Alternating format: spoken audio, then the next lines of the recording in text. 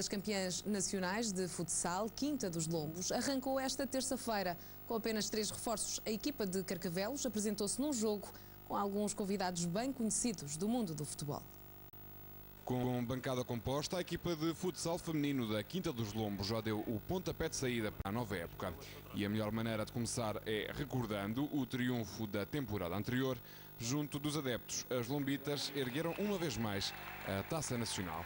E logo de seguida, tempo para uns toques na bola com uma equipa convidada. No banco, as orientações partem do Mr. MOZER e na equipa algumas caras conhecidas: Ricardo Sapinto, CHAÍNHO e o jornalista da Bola TV, Pedro Mendonça. Vitória para os convidados por 2-1, com golos de CHAÍNHO e Sapinto.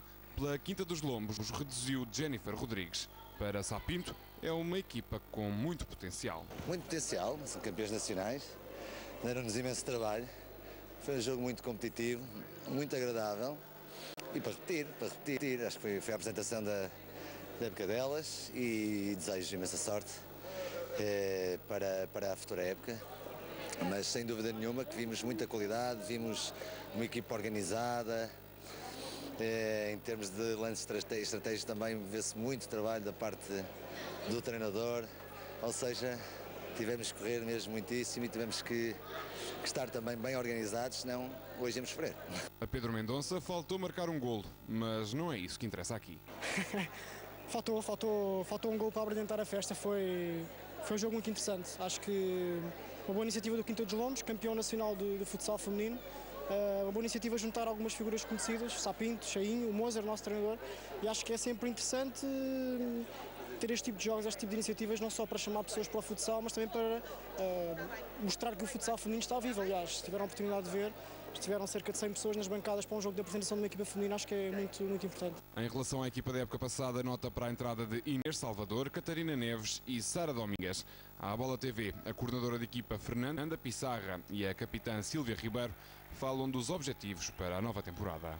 Os objetivos para cada época seguinte é sempre melhorar.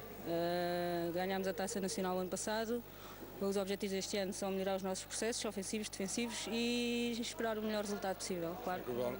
Claro que a realização do título será sempre o principal objetivo desta equipe. Normalmente, todas as épocas preparamos com o intuito de vencer, mas sabemos que temos muito trabalho pela frente, sabemos que somos as campeãs e todas as equipas nos vão querer ganhar e portanto, isso é um aspecto novo em termos nacionais que nós vamos ter que ultrapassar, mas é importante, é mais uma fase de aprendizagem, é mais uma fase para nós ultrapassarmos e portanto, a vida é feita disso. O primeiro jogo a sério é no próximo dia 28, na estreia do recém-criado Campeonato Nacional de Futsal Feminino, frente ao Golpilheira.